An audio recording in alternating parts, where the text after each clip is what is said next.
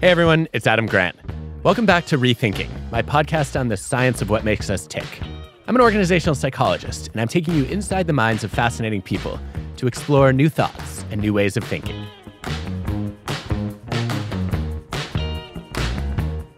My guest today is Admiral Linda Fagan, the Commandant of the U.S. Coast Guard. In 2022, she became the first woman ever to lead any branch of the U.S. military. Overseeing a workforce of 79,000 people, she hasn't wasted any time rethinking outdated policies and challenging the military to embrace practices like flexible work and parental leave. She's also won more awards and medals than I can count, including for her Arctic and Antarctic service. More on that later. In the meantime, serving the Coast Guard hasn't just been her life's work. It's also sort of the family business. Her younger daughter graduated from the Coast Guard Academy and serves as a lieutenant. Admiral Fagan, welcome to ReThinking. Thank you. Thanks. It's a privilege to be here with you. Well, we'll find out if that's true or not. I'm a little disappointed that you beat me here because you have a much bigger and busier job than I do. Well, I have a good staff that makes sure that they keep me on track and on time. I definitely respect that. I'll just say for my part, as a stand-in for our listeners, I know the original Coast Guard traces back to Alexander Hamilton, I think late 1700s, if I remember correctly. I know much less about what you do today, and I'm probably not alone in wondering, like, in the 21st century, why do we need to guard our coast? So a confusion point for some people is the Coast Guard a military service? Yes, we are first and foremost a military service. We reside in the Department of Homeland Security and not the Department of Defense. We're a law enforcement agency. We're a life-saving agency, a regulatory agency, and all of that authority that comes with those requirements create the Coast Guard. And so we save people's lives, we do aids to navigation, ensure the safety and security of our waterways. That's very much a homeland mission. But increasingly, demand for our leadership, our expertise internationally. So small nations find that partnering with us to improve their capability, capacity, learning how to enforce their own economic exclusive zones, their own economic prosperity, that really the U.S. Coast Guard is the partner of choice. The return on investment the nation gets for their $12.5 billion Coast Guard, we're about 45,000 people strong, is really second to none. It's a really helpful overview, and I'm stunned by the shortage of acronyms in it. Going to try and not use too many. So SAR, which I used as search and rescue. Obviously, if you find yourself in trouble at sea, we will find you. Well, I, for one, hope to never need those services, but I'm grateful that you provide them. Thank you. I want to talk about your vision for change and where you're at as a leader, but I feel like we should start at the beginning for you. How did you get into this line of work? Why did you join the military personally? I'm a New Englander. Don't let the lack of Bostonian accent fool you, but I grew up just west of Boston. My parents were Midwesterners, and we moved into the Boston area. The deal was that my dad got to get a boat. And so I spent my summers on the water in New England, and you can't be on the water in New England and not see and notice the United States Coast Guard. And I didn't want to do the same thing my dad was doing. He was in HR for a big company. I'm like, he puts a suit on every day. It just looked boring. So I was determined to find something different. And I'm old enough that you found a little postcard in the guidance counselor's office that had a prepaid postage and you mailed it off. And I got a catalog to the Coast Guard Academy, and the mission, the work spoke to me. I was so confident I was going to the Coast Guard Academy that I only applied to 2 schools, which with hindsight probably was not the smartest thing, but it worked. What I didn't know as an 18-year-old was that I found a profession, a calling, a sense of community and belonging in a way that not everyone is fortunate enough to find in life. I found it early and have just really been drawn to the mission and stayed for the workforce, stayed for the incredible people. Well, you signed up for something not boring. Definitely and not. From what I understand of your first assignment, it very much lived up to that goal. I heard that you were out at the North and South Pole trying to create waterways. What was that like? Yeah, so my first assignment was on the Coast Guard cutter Polar Star. The Polar Star is our nation's only heavy icebreaker, and it was built in the mid-'70s. I was on it in the mid-'80s. Icebreaking is a very demanding, challenging, it's just hard on a ship. Typically, As a ship captain, you do not want to hit things. You get in trouble if you hit things. Not in an icebreaker world. You actually get paid to hit the ice and break it. In fact, Polar Star is on her way back from Antarctica. Right now, she'll be home soon in a few days. And the mission is to break an ice channel so that you can resupply McMurdo, which is the U.S. base in Antarctica, and bring in fuel and supplies to support not just the McMurdo base, but also the South Pole Station. There's a strategic advantage for us as a nation with that. We didn't talk about it this way in the 80s when I was on there, but we should remember we are an Arctic nation, and operating in the Arctic and the high latitudes, particularly off of Alaska, is about national security, sovereignty, and protecting our own exclusive economic zones and creating on-water presence in areas of the world that are very difficult to operate in is a big part of what we do for the nation. How did that experience shape who you became as a leader?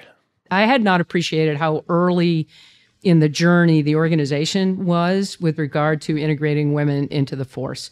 And so when I started the Coast Guard Academy, we'd only graduated women the year before that.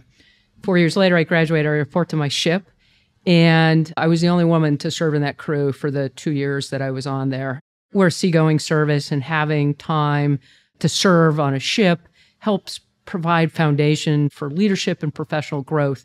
And leadership is a journey, right? You can't skip steps. You've got to show up and commit to the work every day, even when sometimes that's really hard. All of that opportunity was provided to me in that first tour. If you'd asked me then, where might you end up? I would certainly not have predicted here, but something seems to have gone right over the course of the 40 or so years. You could say that. I mean, that's an unusual experience of being a token, I would say, as Rosabeth Moss Cantor called it. One of my mentors, Richard Hackman, had studied the introduction of women into professional orchestras and found that it wasn't until about 40% of an orchestra was female that finally member satisfaction and also quality of music started to get to where you would hope, and that being in the severe minority was just overwhelmingly difficult for women in those situations. I can only imagine yours was so much harder as the only woman and also in a military setting that was very traditionally masculine. How did you deal with that? For me, being in that early group, there were some women senior to me that were already in the ranks, but I couldn't look up into an organization and see flag officers that were women. For me, it was about, am I adding value? How do I continue to grow and contribute to the great work that we're doing? And then through time and along the way, all of a sudden, more women began to join the service, and I began to then be able to enjoy some of that same sense of camaraderie and community that comes with diverse work teams. The experience I had at the Academy in the 80s is not the experience that women are having now at the Academy or in the service. My daughter is currently serving as a lieutenant. She's an Academy graduate.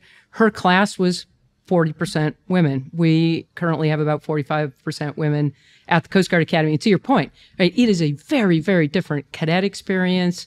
When the Coast Guard integrated women into the service, we intentionally did not restrict where women could serve. We've allowed women to serve at sea, fly their aviators, truly every level of the organization. We did not create any barriers to women serving. And I think that has been super helpful to now where we are as a service, because we are starting to draw the talent, and now we need to keep it and make it easy for people to see themselves serving. So I'm curious about the defining moments that got you from there to here. I'm sure there are many, but when you think about what shaped you as a leader, where do you go? So I do go to the Polar Star. It was absolutely just critical and foundational to where I am now. Mostly it has been this just sort of persistent endeavor and commitment to the work, to showing up, to bringing your best self. And even, on days when you're not necessarily feeling it.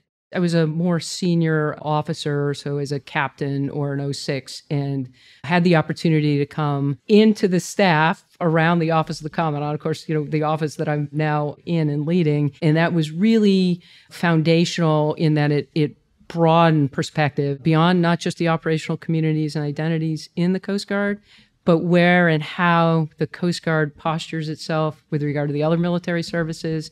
At the time, we were engaging with DoD much more extensively than we had been previously. I can't imagine where we would be had we not been pivoting in that direction.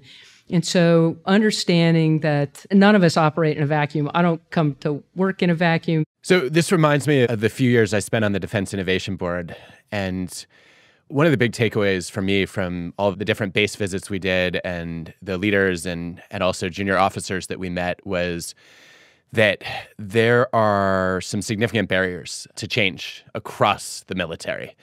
I might have ruffled a few feathers when I said that I thought that DoD culture was a threat to national security, which, was maybe a strong way to put it. But when I looked at the lack of psychological safety in a lot of hierarchies, the difficulty of speaking up with ideas and suggestions and problems and concerns as a very junior person, the tendency for people to say, but that's not the way we've always done it.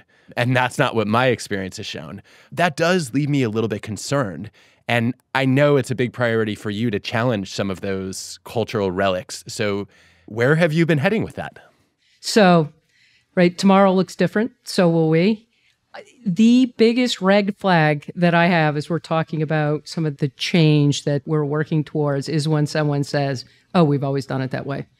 That is code for is there is a cultural norm or assumption that has been so deeply inculcated into the organization that we're no longer willing to question it. And the world that we are operating in, the workforce that we are hiring and training has different assumptions and different expectations, and we must remain responsive to that. My primary focus, real estate, right? Location. Well, right now it is people. It won't matter if we don't hire and retain the people talent, the human capital that we need as an organization. And this is not unique to the Coast Guard. All employers are facing this. And so creating the environment where people see themselves serving, they want to serve, and they find it easy to stay because we've changed rigidity and assumptions around, well, you have to move every 2 to 3 years. Oh, you have to start at the bottom and work your way up at a fixed pace. You can't stay in that job for 10 years and do the job. Like all of those are things that we traditionally, in fact, have not allowed people to do. And we are in the process of putting policies in place that'll allow increased flexibility and fluidity around work and what it means to serve. I'd like to see us get to a point where it is almost a revolving door between being in a uniform on active duty, going out into industry and gaining insights and skills, and then coming right back into active duty or as a reservist, but just increase the fluidity and the view that we take on talent. Success really looks like a lifelong affiliation. It need not look like the rigidity that's in the system right now. Having said that, there is cultural change that will need to come with it that will continue to challenge us. And I know where I want to go. I have a great senior team around me. The junior workforce, their view on this is you can't bring it big enough, fast enough. Getting past the frozen middle that's in place right now, I'm not sure I'm comfortable with the change or the changed assumptions. The status quo is the risk position. If we don't move beyond the status quo, we will become irrelevant as an organization. It really becomes existential, the kind of sort of generational and transformational change that we've got an opportunity to do. It's so powerful to hear you say that. And I'm going to be quoting you now because I'm constantly working with leaders to recognize that, yes, change carries risk, but not changing in many ways is a bigger risk. We're changing how we train people. And to get past some of the culture bias, we're going to pilot that, right? So that's code for, hey, we're going to move out, but we didn't make this big wholesale change. And let's try it. I really like the framing of a pilot. It's very similar to, I guess, the time I spend trying to get leaders to think a little bit more like scientists and say, I'm not asking you to commit to a dramatic change. What I want you to do is to run an experiment, do the A/B test, learn from it. And in some cases, you may learn that you were right and I was wrong. But if you're not willing to pilot, we'll never know. Right. Now, you mentioned the frozen middle. This reminds me of some research by my colleague Damon Phillips about what's been called middle status conformity. And exactly as you've observed, the evidence has been clear over decades that middle managers tend to resist change more significantly than junior people or senior leaders. And a lot of that has to do with the fact that as a manager, I have relatively little to gain from change in my eyes, but I have a lot to lose, and I've worked really hard to get where I am. And I think in some cases, the goal is to get managers to change. In other cases, what we try to do is we create lines of communication that skip levels, right? So now I can reach out all the way to you as opposed to being blocked by my manager. I know you're doing both, but what's your relative prioritization of getting managers to change versus allowing junior people to reach leaders directly? So we are doing both. That's why, I do a fair amount of travel with my senior enlisted advisor and Master Chief Petty Officer Coast Guard, going right through the front lines and meeting with folks who are operating the Coast Guard every day and getting frank feedback from them. And invariably, this happened last week, somebody stood up to ask a question, and it was around personnel assignment issue. And what they had happened to them was completely inconsistent with my intent. What we're finding with that frozen middle, you talk about it from a conformity standpoint, there's also a sense of, hey, this is a rite of passage. This hardness, this thing, this inefficiency that we're forcing you through, this is sort of one of the conditions for you now moving forward. Because we know if you sort of can do it, you've got the stuff, so to speak, right? You've got the grit that we're going to look for on the other side of it. I need to do some more thinking about how do we let go of some of that and acknowledge that there are other ways forward, other ways for success, and particularly for that middle group. We'll see what my report card looks like at the other side of this. It's a 4-year tenure and just about a year into it now. I want to make sure that we get to a lightning round. Rapid fire is one of your specialties. Yeah. So are you up for it? I got it. I'm up for it. How do you define leadership? I define leadership as showing up, as confidence leavened with humility, and creating the environment where others can succeed and eliminating any barriers to their success. Beautiful. It's almost like you've done the lightning round your whole career. Who is a leader you admire outside the military? Brene Brown is definitely top of my list. She's fantastic and has really helped inform some of my thinking on leadership. Mine as well. Hard to argue with that. And for good reason, she's a recurring guest on this show. What is a book we should all read to get better at leadership? I would go to Daring Greatly, honestly. Increasingly, my team is like, you need to be listening to more podcasts. I'm not a millennial, obviously, but there's just all kinds of great information out there on leadership and thinking. You were a rower in college. What did that teach you about leadership? It saved me from all of the sort of trials and tribulations of the 4 years of being at the Coast Guard Academy, because it was an oasis from what was going on in the barracks or not going on in the barracks and just that academic workload. I was a starboard oarsman. In fact, they ended up re-rigging the boat so that I could row starboard stroke. And what I learned from that experience is, first, and I mentioned it earlier, you have to show up. If you don't show up, the boat doesn't go out. I mean, your teammates are quite literally depending on you. And at 4:30 in the morning, on a cold, rainy morning, when you really don't want to go out there, it's not an option not to show up. The success comes with persistence. You need to commit enthusiastically to that work. In rowing, you quite literally have to pull your own weight. You're pulling both your weight and the weight of the boat. And when you put in that work and effort, it becomes effortless. The boat moves in a way that each of you as individuals could not even begin to hope, and it literally just flies across the water. I miss that. I wish there was opportunity or time, frankly, to continue to row. We'll put it on your list for your next career. Stay tuned. All right. What is the worst leadership advice you've ever gotten?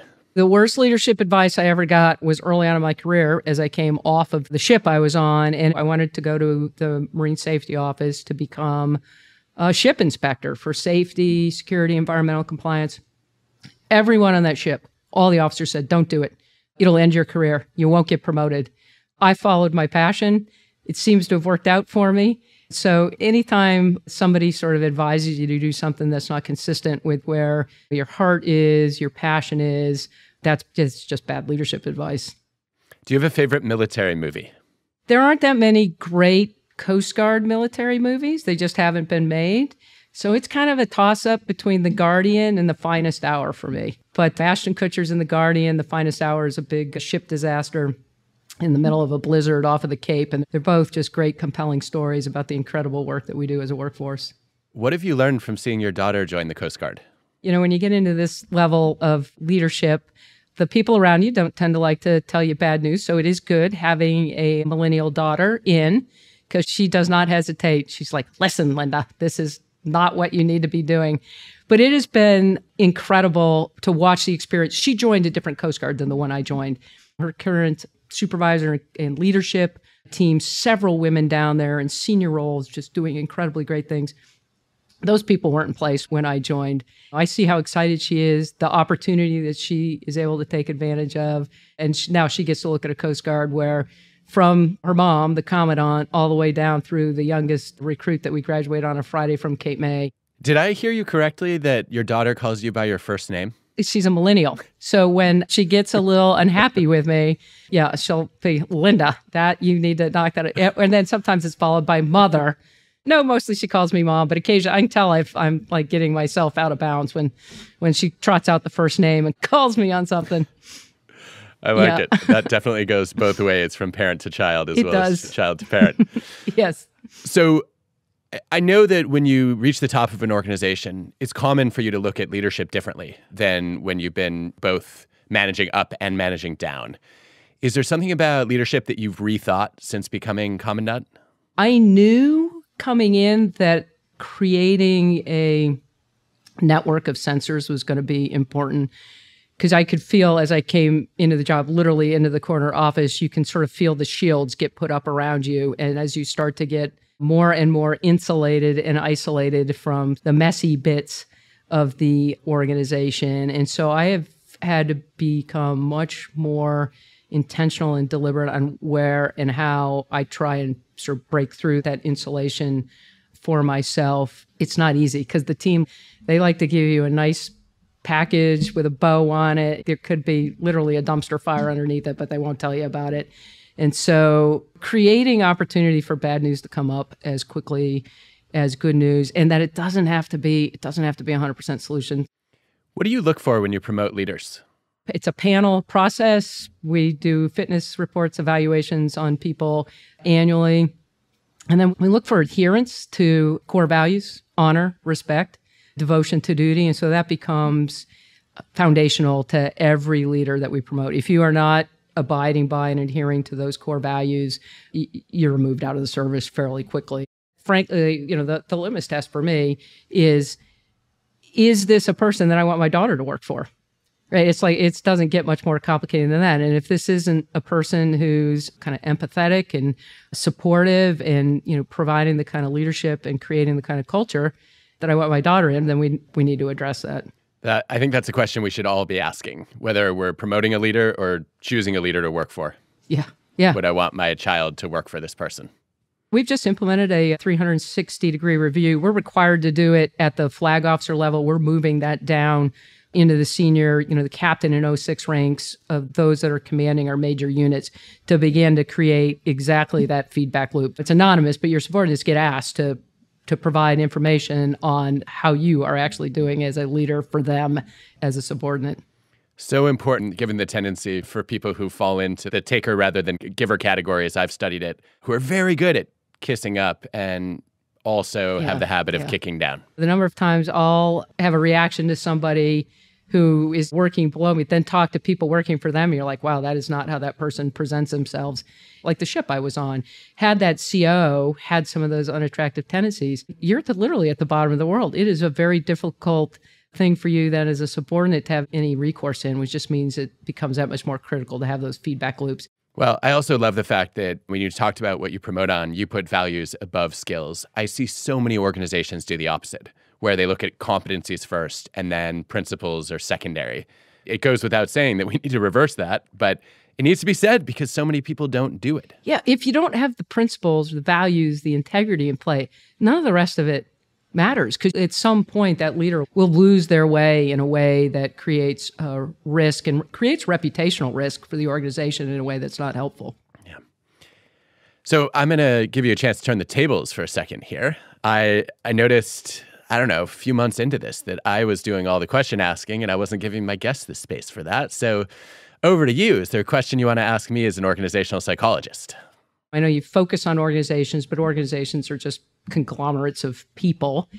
And the question that I get asked is around mental health and resiliency. And so my question for you is, with the current generation, as we reconstitute post-COVID, what are some things I should be thinking about, we should be thinking about to improve individual resiliency in a way that increases organizational resiliency, particularly around mental health?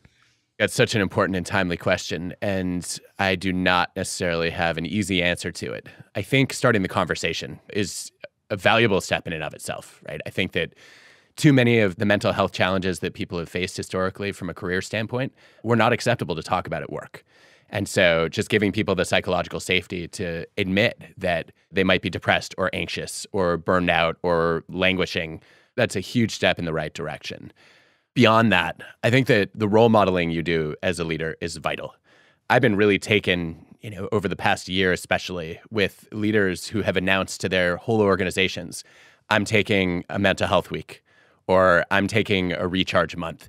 And I think what that does is that, not only states, but also symbolizes behaviorally that mental health is a priority and we should be taking it every bit as seriously as we do our physical health. And so I guess this starts at the top. It's obviously something that you have to really deal with in a delicate way because you can't afford to take a month off, right? As the Commandant of the Coast Guard, I don't think. Yeah. But I think that your behavior of prioritizing your mental health gives other people the permission to do that. So I guess the question back to you would be, given the demands and constraints of your job, how do you think about doing that? Just as you suggested, right, beginning to normalize discussion around it, that there is no stigma with talking about mental health and ensuring that we're investing in the resourcing and capacity so that as people have the courage to say, hey, I'm struggling, I need help, that we've got the right tools and resources available to people. The fascinating thing is generationally, this generation's really willing and open to talk to mental health in a way that, like, my generation, I joke, right? My generation, somebody says, how are you doing? And I go, I'm fine, right? Discussion over. And so when creating that culture, for myself personally, it becomes a energy, balance, demand, and every day that can look and feel a little different. I commit to regular exercise as a really key tool for me to stay kind of balanced. And then there are times, I just had a recent trip where they had me programmed from like 8 in the morning until 10 at night. And I'm like, yeah, that's not going to work. And so there were opportunities in the day to sort of dip out for 2 hours and go and work out and take a walk and then come back in refreshed. And so I've had to rethink, because I can't take a month off. Sometimes I'm lucky to get a weekend. So thinking differently about how those little micro resets, they've been really powerful sort of way to refresh for me in the just sort of the grind and demands day to day. And I think it also matters that you're broadcasting that, right?